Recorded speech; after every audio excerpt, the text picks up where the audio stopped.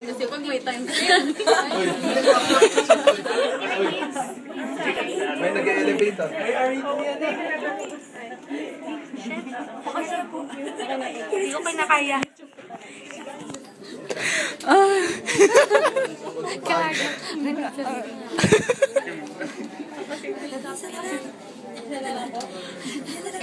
May scandal ka na. Nako. Chito Miranda. Tatanggalin ba? Itatanggalin, ma'am? Yung pants daw. By request.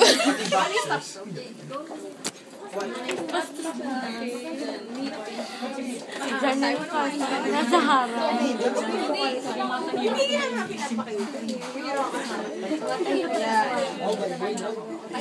Mas deep yung salita ka na din. Labas mo na yan. Buti na lang madaldal ako. Labas na yan. Emotion na yan.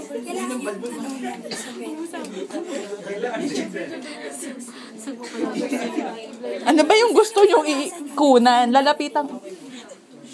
Guys, yung ito daw dapat nasa ventral. Ito, yung metal, nasa ventral surface lang.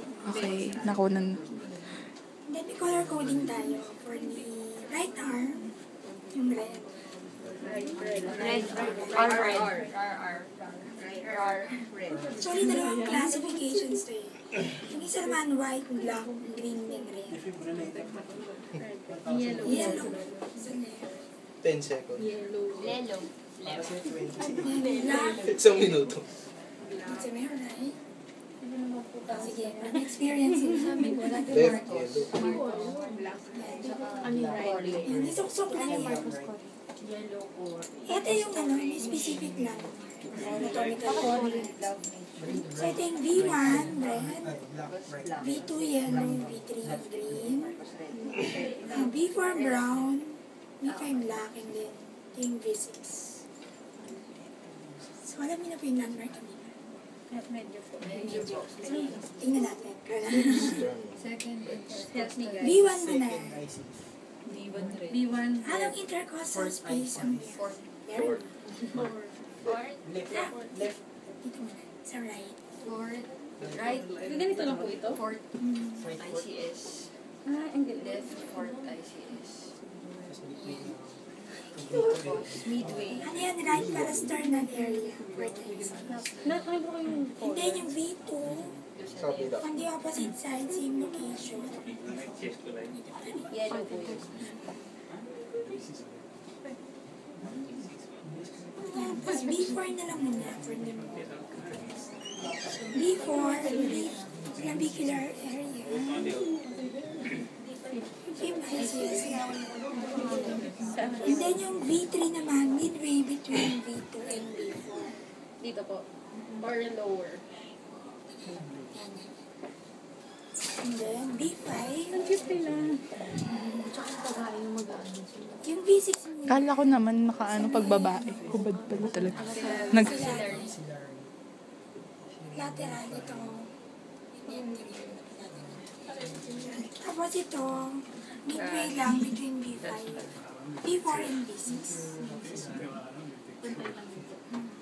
Ano yan? 5th ICS na.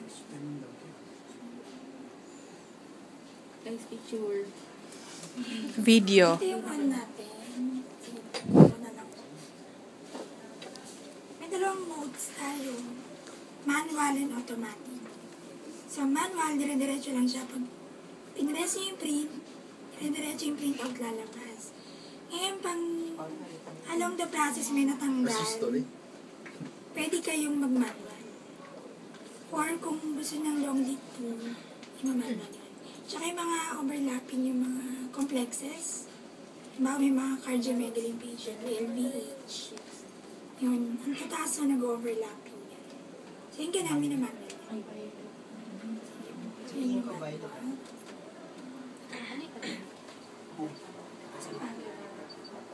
Hindi ko maabot. So, may screen naman tayo. Check nyo kung may natanggal. Kung wala namang artifact. Ayan. So, makikita nyo na right away kung pwede na siyang i-print. So, okay Mga foreigner dyan. Ay, sorry naman. Sino? Di mo sa Tagalog? Ano? Sige po. Hindi ko pala ilang ba rin. Ay. Pwede automatic. Everybody can see what's happening. Would you like to try, sir? Ano, Mamaya na first ikaw, yung susunod, another subject. The student's going to, To demonstrate. yeah. Dapat meron tayo kataturn demo. Press, this is the run and stop button. Kalagay ng puso sa If you want to put the long beat tone, then you must press the manual mode. Just look for the lead. Then press. Of course, before doing the procedure, you have to give instructions to patients. Especially, you have to instruct them to, not to move. Then just relax. Wala eh. Normal. Contraindications sa paggagawa ng procedure. Contraindications, wala na. May precautions lang. For example, yung may mga CTT, syempre may wound. So, you have to do a particular way para hindi ma-infect yung wound ng patient. Yun. For example, meron din mga amputated patients. So, yun. May mga techniques. Pwede po patingin. Ay, Paano po pag may pacemaker? Basahin mo nga. Same procedure din. Depends lang when you see the tracing of patients with pacemaker. Meron sila mga Galing naman. it's parang line-line na gano'n. Premature. Paano po yung pag-amputated? Kanya po yung arm sa above lang or Yung remaining residual limb, hindi nyo pwede ilagay. wala naman po specific na above? Wala naman. Kasi if it's transhumeral, example, yung lower 1/4, yung yung remaining na residual limb din ilalagay. So kung meron siyang knee disarticulation, you have to put it proximal to the knee, distal to the knee rather. Ito. So, tanong, if the patient has shoulder disarticulation, saan nyo lalagay? Sa leeg nyo. Kaya lagay mo. Sa shoulder. Sa shoulder. Saan ba na? Okay, kasi ba shoulder usually yung sa buwalang sakit mo ba? So yung remaining na residual limb, that's the place where you will put the clamp. This is called clamp. Four of them. And then these are the electrodes. There are also labels for this. Red for the right. And then yellow for the left arm. Black for the right leg. And then green for the last leg. Then, hindi naman ito. Foreigners. Guys, you know the landmarks? Already know the landmarks? For the chest leads? Yes. They're not sure. I'm not sure. For the V1, the color is red. And the anatomical landmark is right parasternal area. Fourth ICS. And then for the second, on the opposite side, same area as V1. And then for the beginners, you put first the V3. Because V3 is located midway between the V2 and the V4. So V4, it's located mid-clavicular area. Fifth ICS. And then for the V6, on the axillary area. Fifth ICS. And then for the B5, midway between B4 and B6. Yun. So, yung B6, is it anterior or lateral?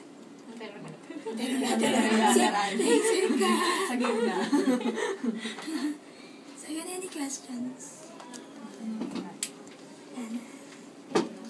Yung may mga cases kami like mga may fracture, may mga special rin yan, considerations with regards to placing the limb lens. So if the patient has internal and external fixations, kung yung exposed area along the limb, pwede na ilagay. Wala naman pong, hindi mo makaka-interfere doon sa conduction ng mga internal fixations. Speaking of interference, meron tayong iba't ibang klase ng different kinds of artifacts. So we have driver artifacts, machine-related artifacts, and other machines in the ICU like the ventilators, which can also cause several type of artifacts. Yun, for example, yung mga ventilators, yan, you will see visible artifact on the tracing. And for example, yung pulse oximeter. That way, syempre yung ventilators, hindi mo pwedeng i-remove yun. So you will have to do other way to get yung clean na complexes. For example, pwede yung i-masain yung limbs. And then, kung naman, merong ibang nakasaksak sa outlet, you can remove it. Kasi malakas magbigay ng 6 Hz yun. Example, yung oxygen saturation. Pulse oximeter, I mean. Yan, pwede niyang tanggalin yan. Or the monitor, cardiac monitor, you can remove it. Okay, other questions?